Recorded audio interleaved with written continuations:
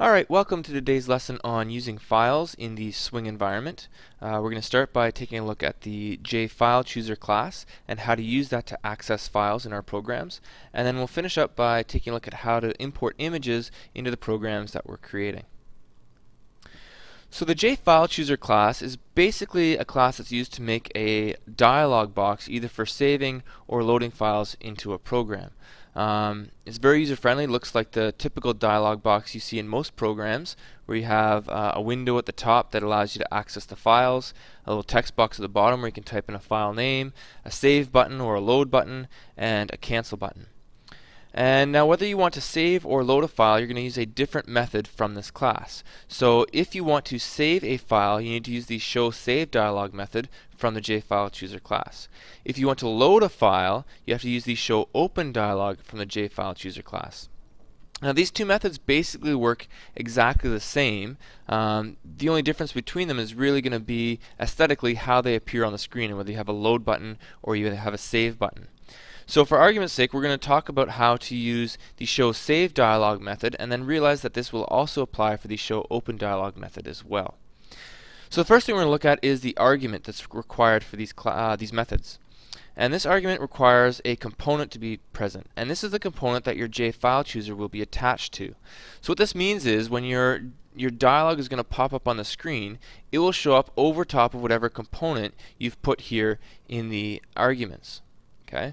Now whatever frame that component is attached to, when you interact with that frame as a user, it will cause those interactions to occur to the JFileChooser as well. So for example, if you minimize that frame, the FileChooser will minimize with it.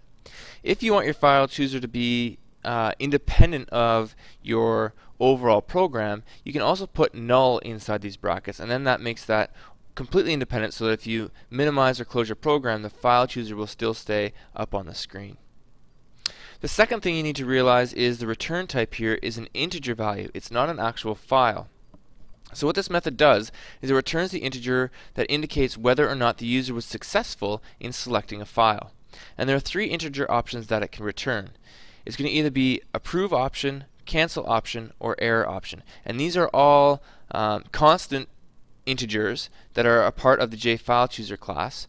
So when you access them, you can just say JFileChooser.approve option or cancel option, and so on.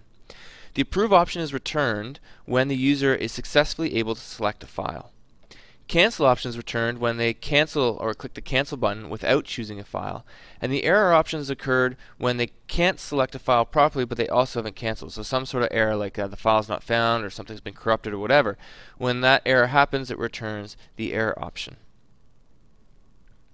Now once you've actively been able to get an actual file that has been selected, so they had the approve option selected here, you're going to get access to the file by using the getSelectedFile method. And this is what's going to return the file object itself.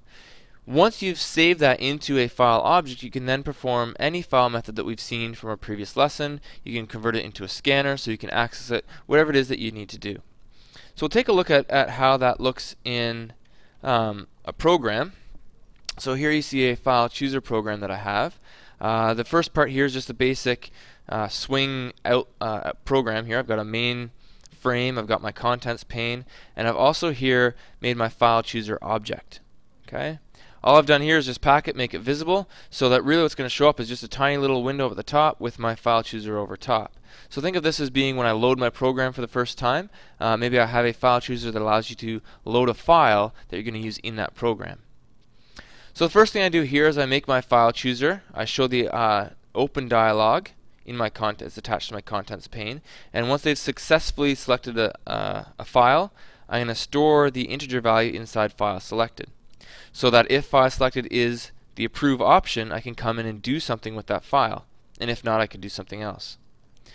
So if they've actually been able to select a file, it's going to get that file using the getSelectedFile method from my FileChooser, and then I'm going to use my try-catch method to attach it to a scanner and output whatever is inside that file. So if we run this, you can see here's my file chooser object that looks like a typical file chooser, and there's the class, the method that came up over top. And you can see there isn't much here, and this was actually placed over top at the beginning. So if I go through to find my file that I want to open, so I'll just go and open a file that I created earlier. It's called file.txt because I'm very original that way. And field.exe, there you go. All it had inside it was the word field and the outputs. Okay. So the second thing we want to talk about was how to use images. So there are several ways we can deal with images. The way we're going to do it in this course is by creating an image component that is going to extend the JComponent class, just like all the other components that we've been creating on our own. When we do this, we can load an image from either a JPEG, a GIF, or a PNG file and store it as an image icon. We can then take that image icon object and access the actual picture or the image itself by using the getImage method of the image icon class, and this will return the actual individual picture. We can display it by overriding the paintComponent method of JComponent and calling the drawImage method from the graphics class that requires an image to be drawn. So I'll show you what that looks like in the second example here. So I have the image component extending JComponent, and I have my attribute of an image icon. The constructor is going to allow me to access a file. So in this case, I have a file called burns.jpg. You could use a file selector here, or JChooser, color chooser, or JFileChooser here if you wanted to get your file. And once I've done that, I'm then going to set the preferred size of my component based on the size of that image. So that image, I'm going to use its getImage to figure out what the picture is and get the size, the width, and the height of that image that I can then use to set the preferred size of that component.